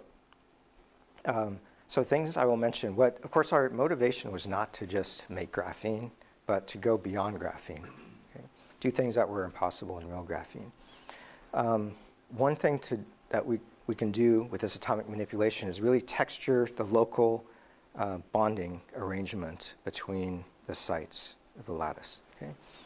So, and that locally changes T, right? Roughly in proportion to 1 over a squared, the distance. So you could do that globally, shrinking the whole lattice by the same lattice constant or expanding it, or you could do it locally, all right? So, or modulate T locally. So we've done both of those. Let me tell you the simple one first, because it has a very interesting interpretation. So if this is now just changing the lattice constant for the whole system, keeping it hexagonal. So what I showed you before was actually had a lattice parameter that was around 19 angstroms that we had adjusted in order to get neutral graphene, meaning the Dirac point right at the Fermi energy. So I mentioned some helpful accidents. It didn't have to work out that way, but this worked out nicely given the parameters of copper, the Fermi wavelength or the density of electrons on the surface. So that's Fermi level at the intersect. Fermi level basically is right here. But as you know, in real graphene, you can make N or P-type by gating it. So you increase carriers or remove them. We can do the equivalent in this system. We can make P-type and N-type graphene. How do we do it? We don't do it with doping. We don't do it with gating. But we do it just by either shrinking or expanding the lattice. So why does this work? Well, a simple way to see it is we have a fixed density of carriers on the surface. You expand the lattice, you increase the area of the unit cell, and therefore you have more, you increase the doping, you increase the number of electrons per site. And the opposite when you go to P-type, when you shrink the lattice. And so you can see this, you can just read this out, P-type and N-type by the shift in the Dirac point. So it's a very powerful technique. As it turns out, it's an interesting point that mathematically this is equivalent to a gauge field. So I mentioned gauge fields earlier in the context of magnetic field. Here, when you do this overall shrinking or expansion, the Hamiltonian changes by just adding a scalar potential, and the gradient of that scalar potential is an electric field. And it turns out that electric field is perpendicular to the sample. So mathematically, what we're doing here is actually physically equivalent to gating a real graphene sample with a perpendicular electric field. So that's a connection to a real graphene sample. Again, the electrons don't know the difference, so you get N and P-type graphene. And this had interested us for a long time. This is an old experiment I did at IBM, the Quantum Mirage. It's actually a type of imaging device, taking some electronic structure, imaging it, projecting it from one focus of an ellipse to the other. In this case, it was a Kondo effect. It's kind of like an open lens, but it has a closed structure around it. There's now predictions, theoretical models for how you can make so-called open lenses naturally in graphene. These are called Vasalago lenses. You use positive and negative electron refraction that come together with P and N-type areas sandwiched together. And you can do focusing in an open lens geometry without confinement. So since this requires, this and other experiment require very precise p-n junctions, this is something we realized in our experiments by just sandwiching these areas together, just to show and test whether we could do this. In this case, this is a p-n-p junction. And we tested, so these are the spectra in the three regions to show that indeed this is p-n-p, but we were interested also, how fast does it change from p to n and from n back to p? So we took a spectral map or scan through the center of this ribbon. And you can see that, so here is, this white line is marking the Dirac point. Okay, it's the low part of the spectrum. And you can see that basically it changes from P to N type within one lattice constant on both sides, which is something that's far beyond what you can do in real graphene. So in fact, it's the best you can do. It's just atomic size gating. So that's a particularly interesting application. Another application, something that was speculated to be possible in graphene, mathematically you could calculate this, is to distort the bonds and make what's called a Kekulé arrangement. So this name goes back to Kekulé, who came up with the original theory of benzene, which we now know is wrong, but the quantum superposition of his ideas is correct. So he has this dimerized form, single and double bonds. In graphene, you can make a static Kekulé pattern. And this is shown here. This is what we did. So what we designed is this. This is not the only one that works. This one worked particularly well. We add more CO molecules. They're represented by these gray dots. And my students call these chevrons, these little triangles. And where the 2 points of a chevron pinch or align together, they basically pinch off a bond. So they decrease T there. And where the flat areas in the single line up, that's a strong bond. So if you go around this plaquette here, it goes strong, weak, strong, weak, strong, weak, just like the Kekulé arrangement. And we tweak the system so that the actual ratio between T1 and T2 here is a factor of 2, just like Kekulé. All right. Theoretically, the prediction was you should go from massless Dirac cones to these gapped Dirac cones. Okay? And another interesting point is there's a gauge field associated with this. It's a detail. That gauge field is associated with a mass. And here's some more details on that. It turns out that Kekulé term distortion adds an off-diagonal term to the Hamiltonian. And the scalar gauge field ends up, here's the Hamiltonian, so it's an off-diagonal term. It has the same form as a Higgs field. And so it's basically a homemade, instead of a spontaneously occurring Higgs field. And just like with a Higgs field, it attaches a mass to this previously massless relativistic particle. Okay. This mass is tunable, and we measured it. So it's clear now we go from gapless to gapped graphene. We measure this gap, and it's about 80 millivolts, or that's a tenth of the mass of an electron. Okay, so that's an example of, and this also is something that can't be done easily or at all yet by hand in real graphene. Some speculate it may be automatically happening with some interactions in real graphene, but this hasn't been visualized yet. Okay, the final thing I want to mention is now to go back to the magnetic gauge field. And this is a proposal that came from Paco Guinea, 2009, which sounded quite absurd to me, or magical if it actually worked. And a lot of people actually didn't believe it when even after this was the theory paper was published. The prediction was that by straining, in this case, they calculated a real flake of graphene with a triaxial strain. They calculated a very strong pseudomagnetic field out of the plane, an axial field, in the center of the strained flake, so strong that it would Landau quantize the electrons, and you could read that out in the density of states.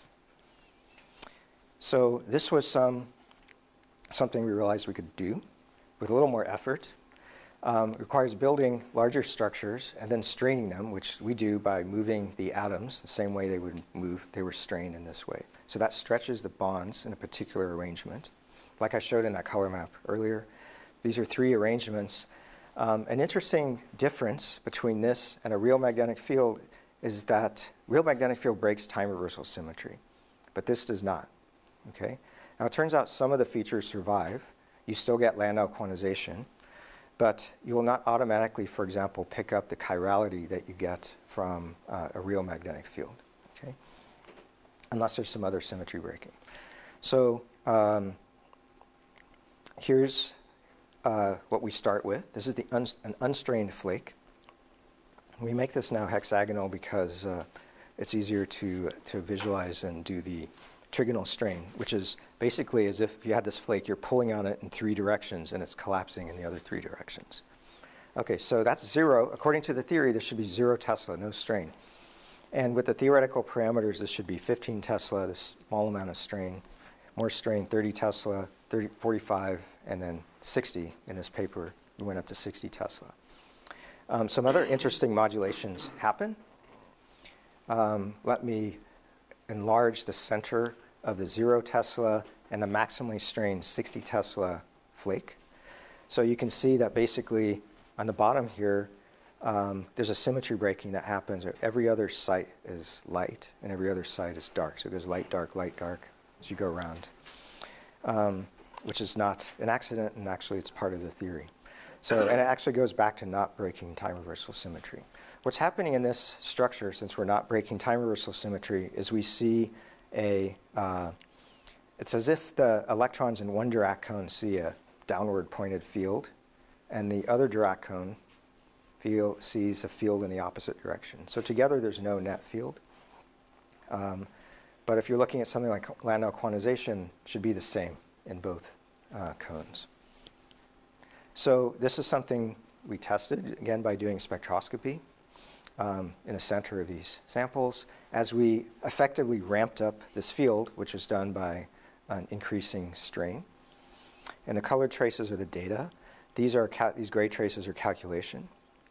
The thing that you should see is some basically addition of wiggles coming in as you go up in field.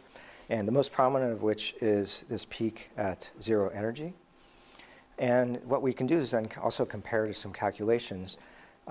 This dark gray curve is the calculation for a strain field of 60 Tesla and no real magnetic field. Remarkably, if you calculate what the electron spectra should be for 0 strain, but a real field of 60 Tesla, this is what you get, this dotted line. Okay, this was actually pointed out in the original theory paper. This is using the parameters for our experiment. You can see from these calculations, hey, the electrons are doing basically the same thing in either case. And this is what we see, and we can see how things change as we ramp up this field. So in newer experiments now, we've pushed this to 300 Tesla, and we can additionally resolve extra Landau levels as we increase the Landau gap. So let me make one more final point here on this symmetry breaking. So this is actually the spectra on the bright spots. The spectra on the dark spots, as it turns out, has similar features. What you mainly see here is a widening, or it's actually a gap opening up, but it's missing the 0 Landau level. This is actually, it ends up predicted.